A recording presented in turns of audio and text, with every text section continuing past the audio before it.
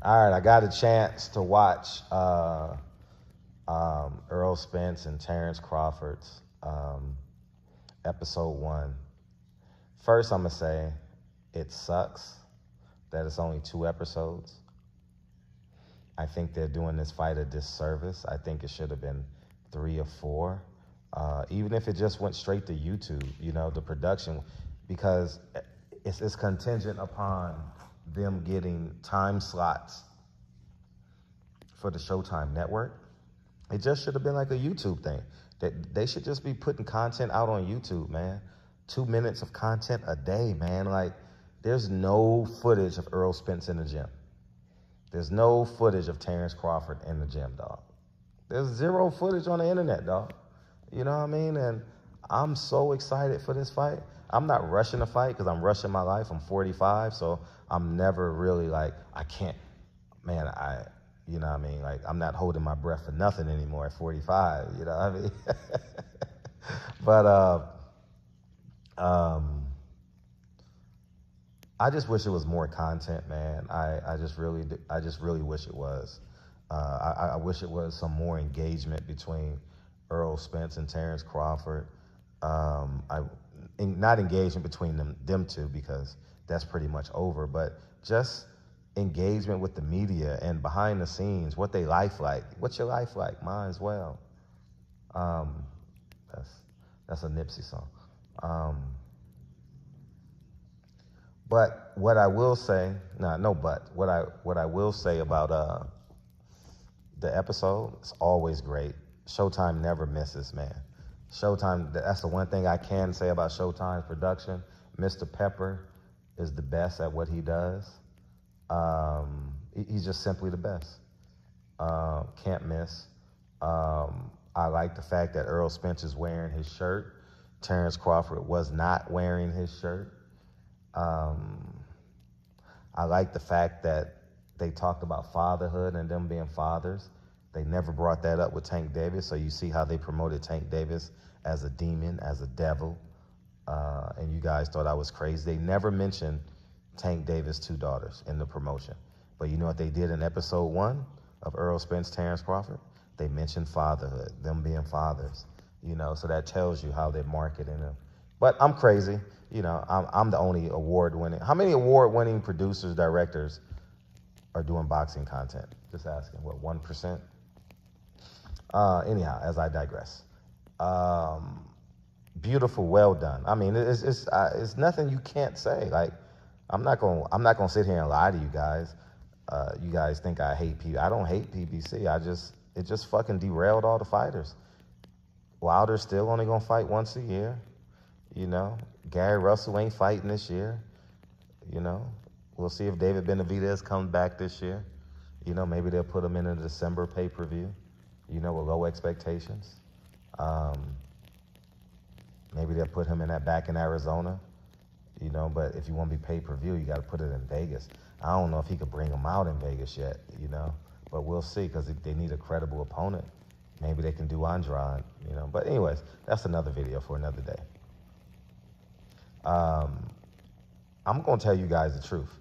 Truth is, Showtime is the best at these sports episodes, and HBO was great at it. But Showtime has simply just mastered it. The transitions, like the transition at the beginning when they was talking about Spence, and then it transitioned to Crawford. I thought that was beautiful. And then when the transition from the hot sauce, when Earl Spence says, "You don't even eat hot sauce," and then the next scene was like, "How did I know?" I thought that was well done. I like the fatherhood transition. I would have put that more at the beginning. You know, I would have set the stage as the home. That's the only thing different I would have done. But in terms of production quality, A+. We need more though.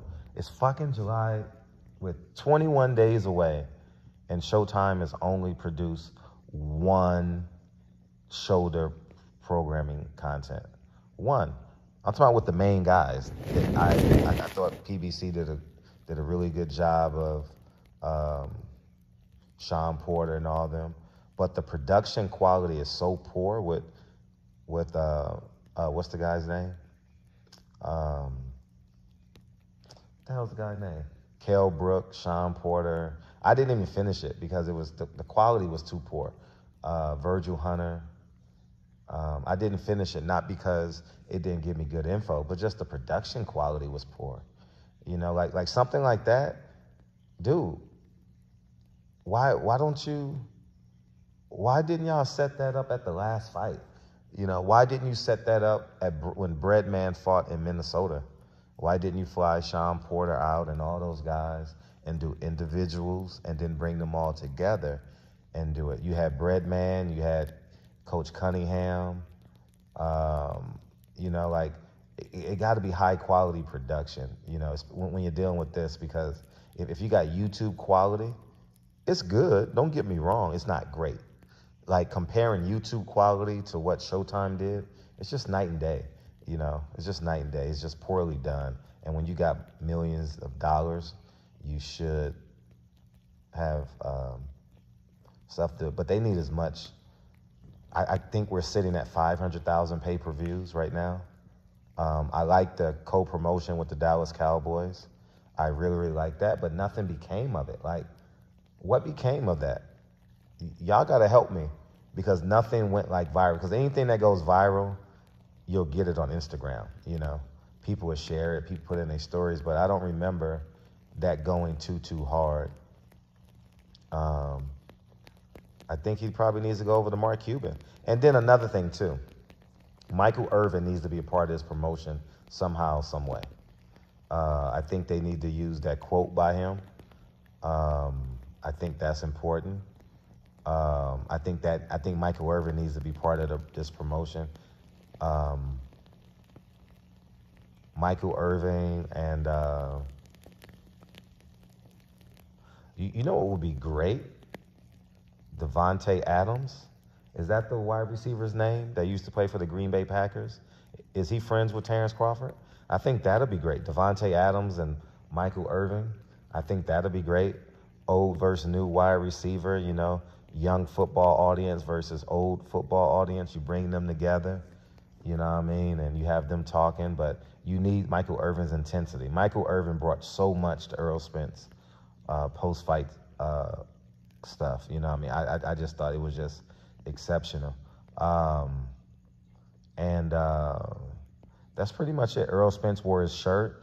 In the background, I saw the mother of his kids. I saw her wearing the shirt. I think that's important because you're gonna move some units tonight. Them shirts, 100%. You're gonna sell stuff. What else? And I'm excited for the fight, dog. I can't wait. I got Errol Spence in 11. I'm thankful that they're giving this fight away, and I might as well talk about it now. As it pertains to, you can see the body compositions of both Errol Spence and Terrence Crawford. They're completely different. Errol Spence is going to have a harder time making weight. Terrence Crawford will have an easier time making weight. And then once round one start, Errol Spence will have the advantage in terms of the weight, and Terrence Crawford's going to have to figure it out. But that's what happens when you got the bigger guy versus the smaller guy, basically. You know, like I'll say Canelo's going to have a harder time making weight than Jermell Charlo. You know, that's just, these are competitive advantages that are just reality. What else? I think that's not it. I should have wrote it down, but A+ production, A+ storyline.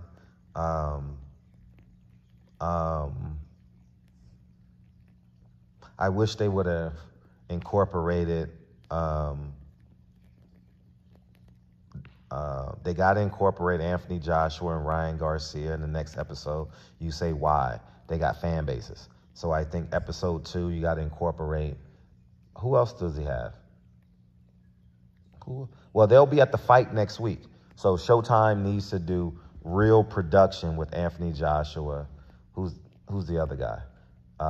Ryan Garcia, Frank Martin, Earl Spence, Anthony Joshua, Jamel Charlo. You need to do real production. They will be supporting Frank Martin tomorrow, next weekend. And more importantly, if you got that much talent and Michael Irvin lives in Dallas, Michael Irvin needs to go visit the fucking gym. The guy is cool. What's his name? Steven Jackson is cool, but Steven Jackson is not great. He's not a journalist. He's I'm not being disrespectful, but that's not his skill set. His skill set is not journalism. His skill set is being the homeboy. And that doesn't translate well in interviews, Michael Irvin is more media trained because he's been on ESPN, and I think they need to send Michael Irvin. You saw Micah Parsons there.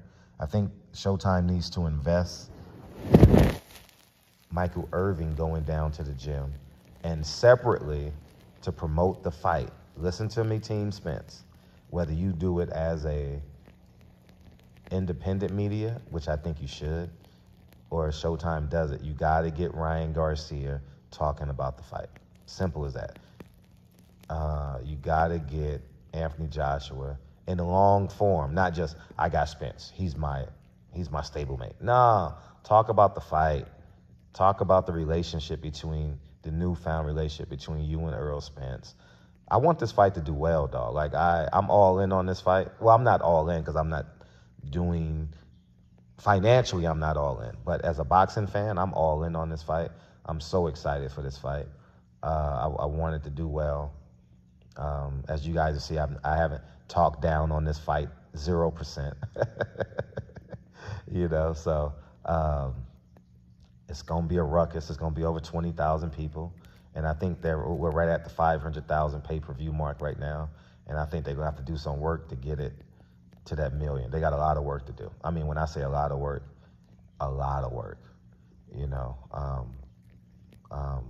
but we shall see. But I think Showtime needs to use their production team, Michael Irvin, Anthony Joshua. I think they probably should just do a roundtable, like a real, or they just make it real urban and do a fight town with Steven Jackson. But Steven Jackson is not a journalist. He ain't talented like that. He's the homeboy. And I'm not being disrespectful. I'm just telling you what he's given us over the years. He don't sit down and do interviews, man. For real, man. He wants to smoke weed, And when you're talking to the world, people don't want to see the interviewer known for smoking weed. We want to know that you're going to ask the questions that we want to know. The aesthetics is in some cases as important as the questions that you ask as a journalist. But that's all I got to say. That's all I got to say. And it's exciting. It's exciting. I got Earl in 11. I'm glad he got nutritionalists. I'm real interested. Oh, another sidebar too. I'm real interested to see how this trainer is going to help Earl. I'm really, really interested because I will say this, Earl looks a little too bulky right now to be 3 weeks away. Bulky means he may be fat. He looks a little bit too muscular. Especially in his trunk area. I would want his waist to be a little bit smaller at this stage, that V symmetrical. Should see that coming in. But yeah, man. But I'm real interested to see how he looks in the fight. I'm real interested. I got Earl in 11. I got a lot of money on Earl. And that's all, man. So y'all go ahead and have a beautiful evening. Barbershop conversations. We got to get Michael Irvin a part of this promotion. And that'll be it, man. I'll holler. Peace.